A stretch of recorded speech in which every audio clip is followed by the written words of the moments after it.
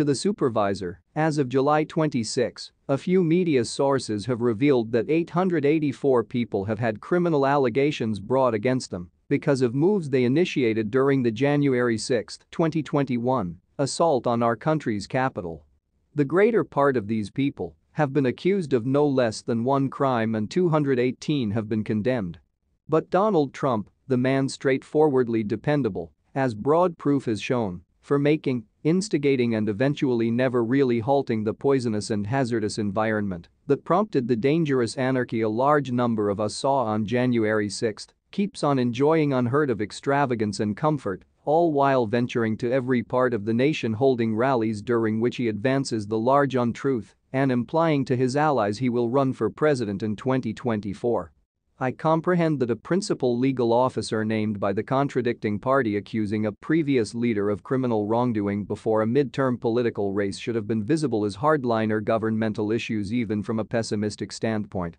By the by, assuming that we are to accept and confide in the words, wrote by Francis Bellamy and educated to us as kids to recount with our hand over our heart, that there will be freedom and equity for all, nobody, including a previous president, ought to at any point be exempt from the rules that everyone else follows. The people who heard Mr. Trump beg them to battle like damnation as a source of inspiration to carry brutality to the seat of our majority rules government have had their lives perpetually different and not for a long-term benefit. It is just barely that Mr. Trump be considered answerable for his job in causing that savagery. Without a doubt, as we are a country of regulations and not men, it is imperative to have equity for all, not simply equity for some. New York Times journalist Jeremy Peters addressed MSNBC on Monday about his new report that the Fox organization and Rupert Murdoch outlets are driving Donald Trump away. Citing the piece, Nicole Wallace on Cutoff Time White House noticed that Trump hasn't been consulted on the organization for 100 days.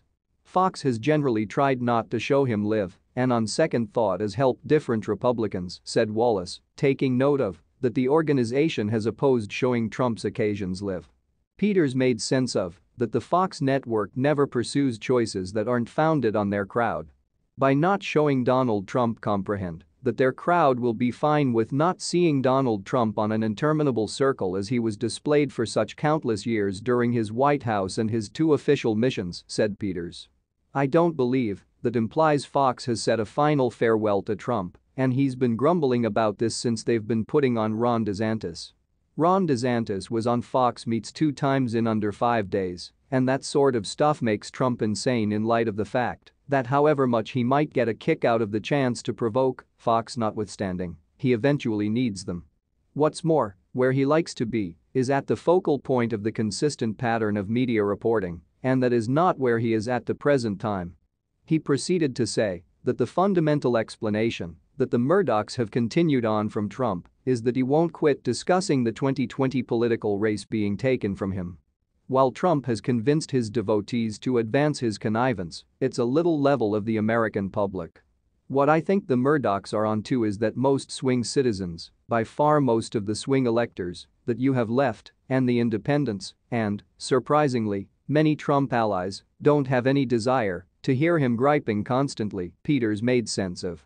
They would rather not hear him make this about him, how he's been ransacked, and he needs to proceed to retaliate for this grave treachery executed against him. They in all actuality do feel worn out on hearing his whimpering, and that is the very thing the Murdochs have focused in on. Previous Republican planner Tim Miller made sense of that they will do nothing to cause Trump to vanish except for in the event that they could snap their fingers and get it going,